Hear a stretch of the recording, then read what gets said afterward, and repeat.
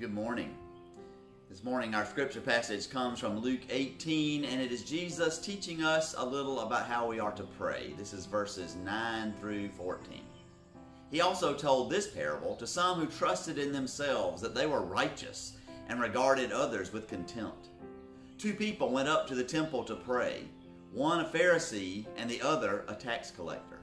The Pharisee, standing by himself, was praying thus, "God, I thank you that I am not like other people, thieves, rogues, adulterers, or even like this tax collector. I fast twice a week. I give a tenth of all of my income." But the tax collector, standing far off, would not even look up to heaven, but was beating his breast and saying, "God, be merciful to me, a sinner." I tell you, this man went down to his home justified rather than the other. For all who exalt themselves will be humbled, but all who humble themselves will be exalted. My previous church, First Baptist Church of Pendleton, has a stained glass window in the sanctuary of this very parable, and it's one of my favorite windows in the parable. You see there in the faceted glass, the Pharisee, he is wearing his purple.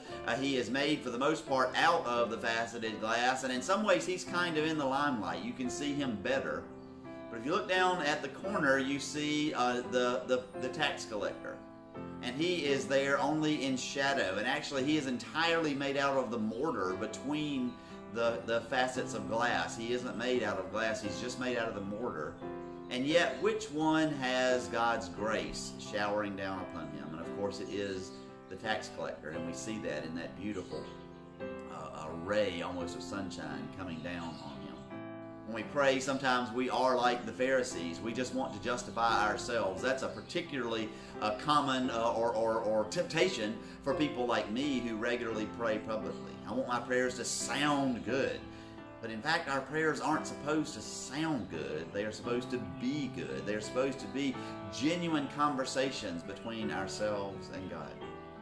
One of the nicest compliments, I trust it was sincere, that I ever received was after I did a blessing one time, and one of the women who was there for that blessing said to me, "I love your prayer because it sounded like you knew the one that you were talking to."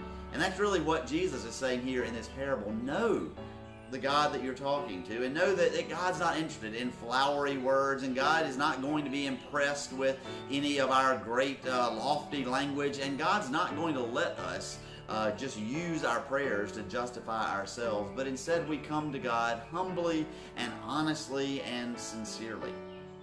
Anne Lamott wrote a book on prayer some time ago, and the title of her book is Help, Thanks, Wow.